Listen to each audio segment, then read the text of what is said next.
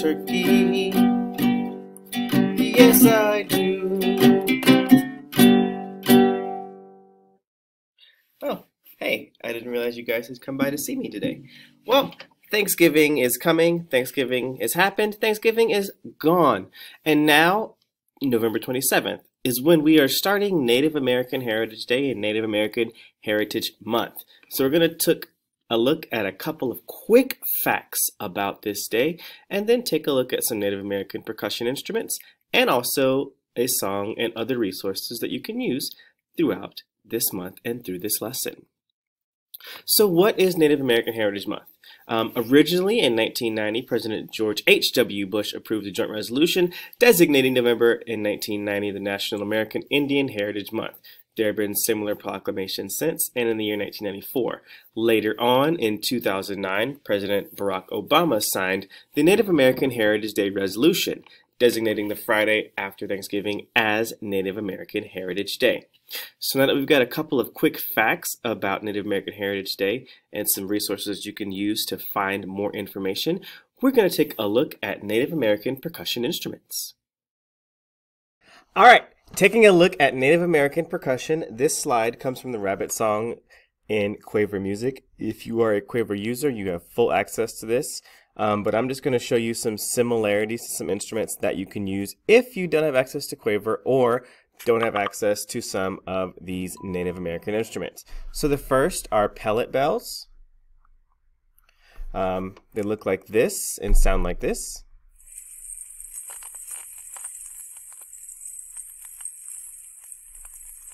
And for a similar use in your classroom, you can use a pair of wrist bells, wrist jingles, or these other pairs here that have just the Velcro.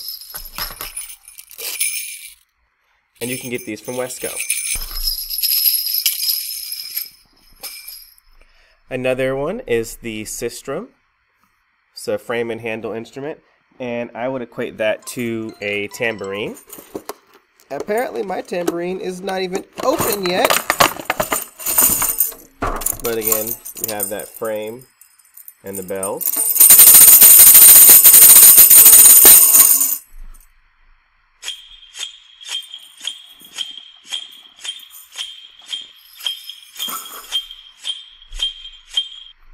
So they don't sound exactly the same, but it's a good equivalent if you don't have access to the full Native American instruments.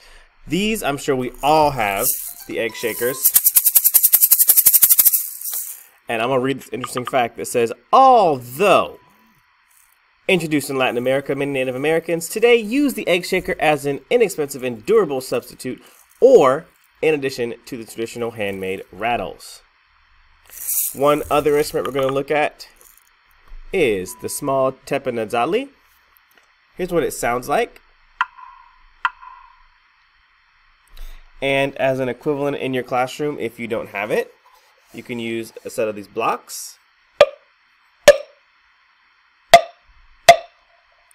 And those are just some of the Native American percussion instruments and equivalents that you can use in your classroom. Now we are going to get ready to work on a fun song that I've loved teaching every year when I get into my units about Native American music. So if you head on over to Teachers Pay Teachers, the first is going to be this Thanksgiving Native American music resource. It is a free resource, and when you go to the site and click the link that I will include in the video and in the description, you get full access to the Google Slides. So when you go and search for it and it comes up, you just click Add to Google Drive, it'll add to your Google Drive, and then you have access to all the resources that this person has put together. Music Makes Us Happy is who has created this one. We'll also be taking a look at My Paddles Keen and Bright and talking about what a round is. What is a round in music? This link will also be included, and you can purchase it for 99 cents. So, rounds versus cannons.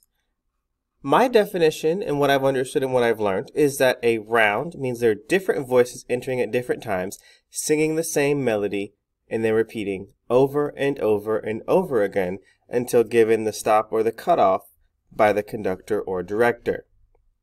Whereas a canon is similar. The melody is imitated or copied by different voice parts that started at a different time, but with the canon, when the main line is over, that person or that group stops singing. So with the round, we're still going and going and going and going and going until the conductor gives us to stop. Whereas as the canon, each different voice part will start at a different time, but then when they end their phrase, the entire piece is done. So now we're going to take a look at the melody line from My Paddle's Keen and Bright, and then we're going to look at some ways we can use percussion with this composition.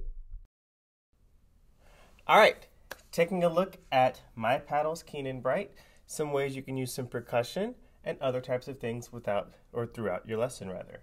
So first thing I want to start is a percussion or drum rhythmic ostinato. We're going to go 1, 2, and 1, 2, or ta, ta, dee, ta, ta, dee, ta, ta, dee, ta, ta, dee, ta, ta, dee, ta, ta, dee, ta, ta, dee, ta, ta, dee, ta, ta, dee, ta. So we're going to start that with our percussion. And once that's going, you can use your Orff instruments. I'm going to use my piano here just for today's purposes, but we're here in the key of D minor, so your two notes for your ostinato will be D and A, and it'll be the same rhythm, ta, ta, dee, ta, ta, dee.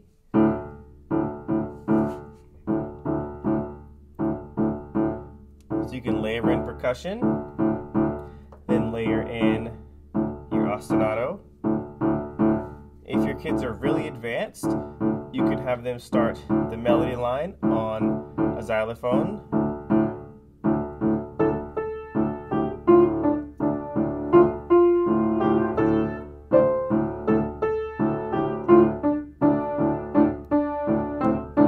Or if that's not for you, you can just have them start singing once you've got everybody going. Here we go. My paddle's keen and bright, flashing with silver, flashing the one is bright, flashing with silver. My paddle's keen and bright, flashing with silver, flashing the one is bright, flashing with silver. My paddle's keen and bright, flashing with silver, flashing.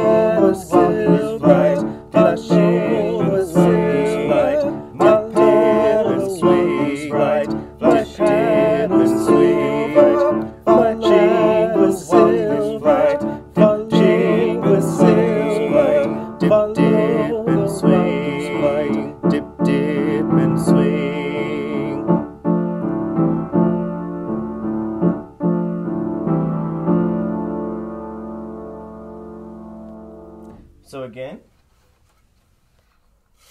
our opening rhythm.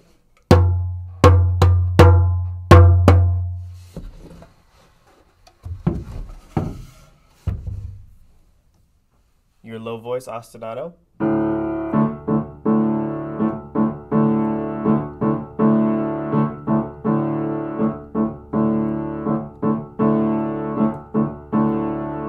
You can even add some medals to do, another part as well. You can do open fifths with them on just quarter notes or half notes. 1, 2, 1, 2, 1, 2, 1, 2. Or you can do that same thing with octaves.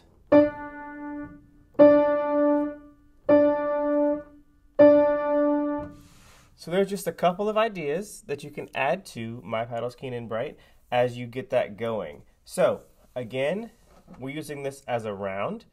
So your percussion and your ostinato are always going to keep going until you give everybody the cutoff. And the way that's going to work is out of the four lines, as everybody's going, you start line 1. My paddle's keen and bright, and group 1's going to keep going. As group 1 gets to the second verse, flashing with silver, that's when you'll start group number 2. Same thing for group 3 and group 4. And as you're going, they're just going to keep repeating that over and over and over again. Keep repeating it over and over and over again when you want your groups in this round to stop. So you're going to look at group 1 and you notice they're getting to dip, dip, and swing. So you're going to give them that hold, the fermata, the hold right here. You're going to give them that hold to hold that D. Dip, dip, and swing. And as group 2 is finishing, follow the wild goose fly. Dip, dip, and swing. Holding group 2. Group 3 is coming along. Follow the wild goose fly. Dip, dip, and swing. Group 3 is holding there now too. And group 4 is coming along. Follow the wild goose flight.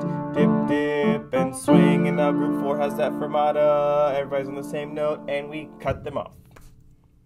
All right. So let me know how it goes.